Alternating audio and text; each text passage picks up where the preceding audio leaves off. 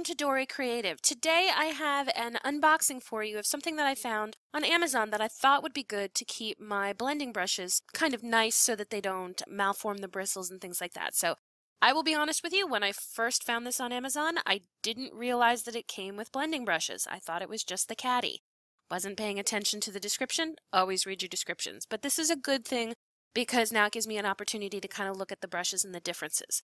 But this Caddy was something that I thought would be really good. Now, I do want to be honest with you. This does look like it's packaged and created in China. So for those of you that are sensitive to that, this may not be for you. But let's take a look at it. One of the things first right off the bat that I was impressed by is that it had all of the materials that you needed. Not only did it come with brushes that I wasn't expecting it to come with, but it also came with a little screwdriver to help me put this together and instructions to go ahead and put this together. Now, it's very simple to put together. It's just a matter of screwing in a couple of screws, but it was really nice that it came with a mini screwdriver. None of this is super substantial, so keep that in mind. It's really just meant to be an easy caddy for your blending brushes. So the screws themselves and the little screwdriver are not electronics quality or anything, but I did find that it put together quite stably when I went ahead and assembled it. It's just a matter of taking a couple of screws and a couple of pegs and putting it together and threading it in. I did have a little bit of trouble with some of the threads for the screws, but I was able to go ahead and do the assembly without too much trouble. And it is pretty substantial and is able to hold the brushes once it's all together. So I was very impressed with the fact that it came with all the pieces. Now, it does help if you pay a little bit more attention than I did to the instructions.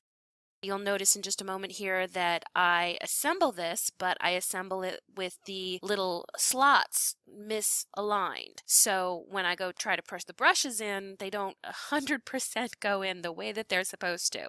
I will tell you, if you do decide to go ahead and get this, there is a etching on it that says beauty, and if you match the beauties up from the top level to the bottom level, it will be correct, as opposed to the way I initially did it, which is to not align those. So in just a moment, I'm going to try to put the brushes in, and it's not going to be as successful, because what you want is you do want that top slot to have a corresponding bottom slot so that the brushes go in correctly and stay in. So you're going to see that in just a moment. They're not lining up. So I have to go in and do a little bit of repair. Now this again would have been prevented had I looked at the instructions just a little bit more closely. I thought I could do it without help, so just keep that in mind. But again, those etchings on the top and the bottom level, the little beauty etching, if you match those up, then you will be spot on and you won't have to redo things like I did. But it is really very easy to put this together, and that was something that I felt like was pretty substantial. And then now, as you see, I'm able to put the brushes in and they fit very well. I will say about these blending brushes, they are pretty dense. They have a substantial feel as far as the bristles are concerned. The stems for the brushes are very flexible. So if you like that flexibility in your blending brushes, you will like these. They are not as high quality blending brushes as you can get from your normal craft areas. So like if you were to go to some of the higher end crafting, they are not of that quality. I have blending brushes that I use, and the blending brushes that I typically get are actually from the Dollar Tree. And the reason why I get them is because they are $1 and I'm able to use them quite easily. They're a little bit smaller than the normal, and they only come in a couple of different sizes. So this is the larger of the size that I get for the $1. They're sassy and chic. They're actually in the beauty section. They're fairly dense, so they're pretty good when it comes to the density of the bristles. They're very small, and they do have a smaller version as well as a micro version. I usually just get the larger version and the same shaped smaller version. I don't usually get the micro, but I find that I really do like the ones with the Dollar Tree because they have a very stiff stalk to them. So the handle is a little bit more stiff than these that I just got with this Caddy. So those are what I typically use when I'm doing the blending.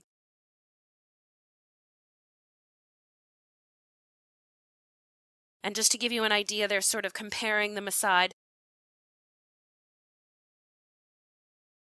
The bristles are fairly similar. The ones that I just got with the Caddy are a little bit shorter bristles than the ones that I get from the Dollar Tree. But again, all of these are very, very economical. So if you're really not sure that you're going to be into blending, this might be an option for you. One other thing that I might recommend, I have this little slide type thing that I just have in my garage for some reason. I may do that where I go ahead and I mount this on this little caddy for my brushes so that I can have it be kind of a swirl or a swivel. If you have something like that, or if you are interested in it, they're not very expensive and they can really make it a little easier for you to be able to use your particular brush caddy. So that's an opportunity for you if that's something you're interested in. I may go ahead and do it because it's not costing me anything. I already have the caddy. I did want to go ahead and take out some of my blending inks because I wanted to give a little bit of an idea of what these look like when you use them. So this first one is my Dollar Tree, and this is my standard. And I'm going to warn you, this is a very, very wet ink pad. I think I just re-inked all my Distress Oxides, so this is pretty juicy pad. So I'm going to go ahead and do a little bit of a blending with my Dollar Tree.